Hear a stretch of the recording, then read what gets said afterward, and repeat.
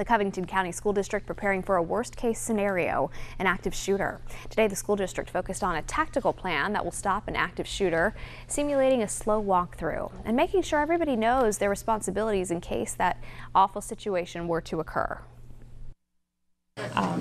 With all of the active shooting that's going on now in schools, this is something that we here are not going to take lightly. It seems like on a weekly or monthly basis you're hearing of an active shooter of some sort, whether it be in a business or in a school system.